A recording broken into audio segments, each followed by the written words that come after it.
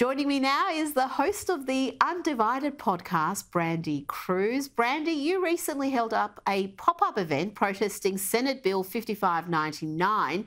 This is a bill which hides runaway children who want to undergo so-called gender-affirming care from parents who are deemed unsupportive.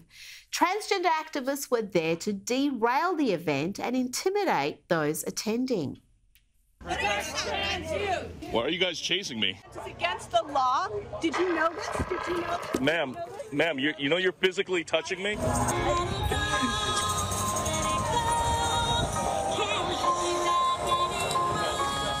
welcome to protest. Brandi, welcome to the program. Tell me why you think this bill should go to voters. Yeah, and that's what this would do. At the end of the day, it's about giving voters a choice. I don't see what's so controversial about letting voters decide on whether a bill stands. First of all, it's important to understand that Senate Bill 5599 doesn't exist on an island. There have been a lot of steps leading up to this bill that have been eroding the rights of Washington parents and the rights of parents in our state to have a say in what their kids are doing medically, and at the bottom, at the base level with this bill, have a right to know where their kids are sleeping at night, which I think is a very important thing that's very reasonable for parents to want to know.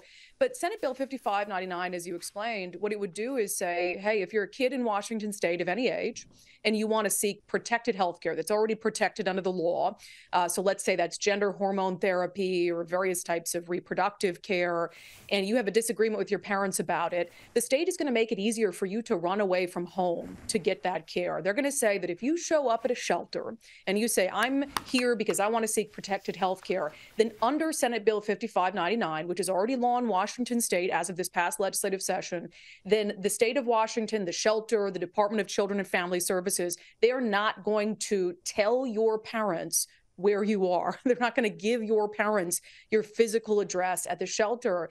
And why it's concerning to me is the slippery slope is clear. Prior to Senate Bill 5599 going into effect in Washington, there was only one reason, Rita, one reason where a child could go to a shelter and the state wouldn't tell the parent where that child is. And that was physical abuse in the home. That was the only reason, the only justification for what I consider government-sanctioned kidnapping of your kids. And I think most reasonable people don't find that controversial, right? Yeah, if there's evidence of abuse in the home, then we need to investigate that before we let the alleged abuser know where their kid is. Now, under 5599, there are two reasons: physical abuse, and if a parent has disagreements about what kind of health care their child is getting. And I don't think that is right.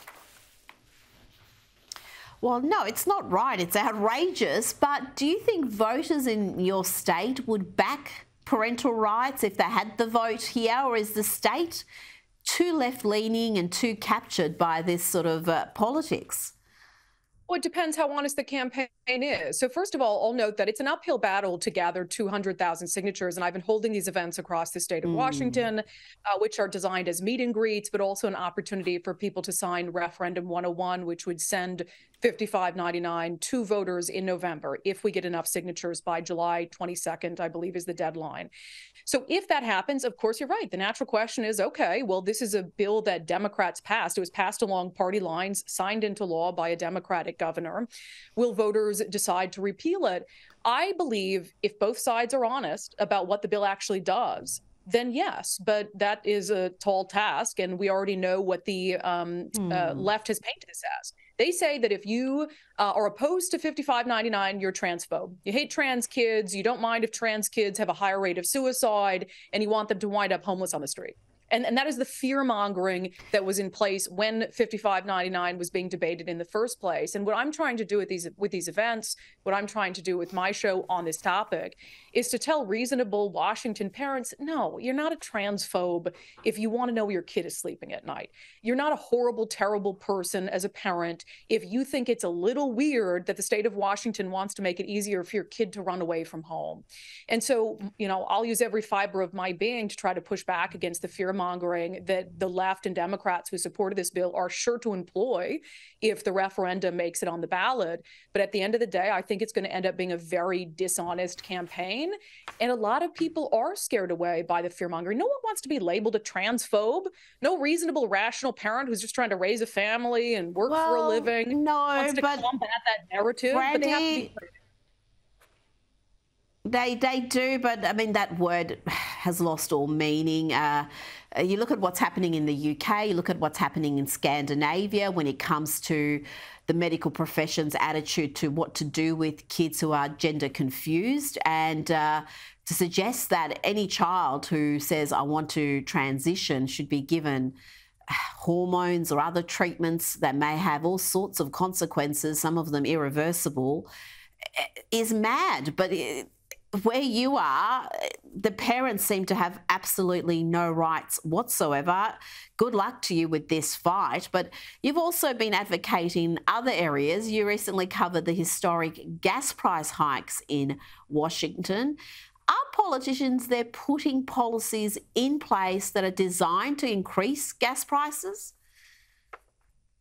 Well, yes. I mean, so this has been the most ridiculous debate, but it just shows that I think we're in such a blue state that politicians can pass a policy explicitly designed to raise the price of gas. That's what they want to do, right? They want people to use alternatives. So they're trying to make the gasoline more expensive. That's what it's explicitly designed to do.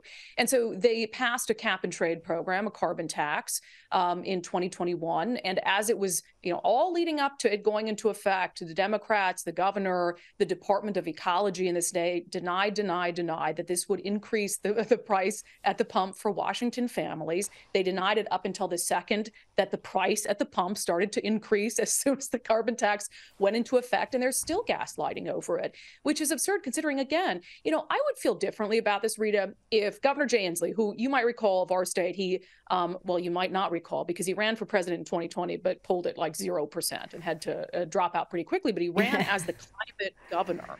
And if he had just owned this and said, hey, we're going to pass a carbon tax. Yeah, it's going to increase the price at the pump, but I believe this is the right thing to do for the environment or whatever he believes. I would actually have more respect for him if he had owned it. But he's saying that they need this policy because it's going to improve the climate for future generations. And then he refuses to own the consequences of it. Washingtonians are already heavily taxed. And when you're talking about 46 cent increase per gallon for Washington families, not only does that hit them at the pump, it hits them at the grocery store. Anything that goes on a truck is going to cost more for them. And so for him not to own it and not to acknowledge what this is doing to working class people in our state is not only absurd, but it's actually offensive and kind of sick. When you talk about, had he given a warning to Washington families to say, hey, starting in 2023, when this goes into effect, yeah, it's going to cost more. So maybe they could plan, maybe they could budget, maybe they could decide, should I carpool? What can I do to save money in other areas? He let it blindside them by denying that it would do this when everyone with a lick of common sense knew that it would. Well, Brandi Kruse, you keep on fighting the good fight, but do you ever feel like just, I don't know, throwing in the towel and moving to Florida or Texas and getting away from the blue state madness that you live in? No, because it's beautiful here, and I remember the beautiful state I moved to 13 years ago. We have a good Republican candidate for governor, Dave Reichert, who I think has as good a chance as any Republican has ever had in our state to win in 2024. And I also believe that once you wake up the reasonable middle in our state, and they see what's happening with these transgender issues and Senate Bill 5599 and who's to blame for high gas prices, I think you can make a difference. We just need a little bit of balance. We just need a little bit of a reset. Oh, you are a better woman than I. I don't know if I could cope with that, but keep fighting the good fight, and we'll check in with you down the track. Will do.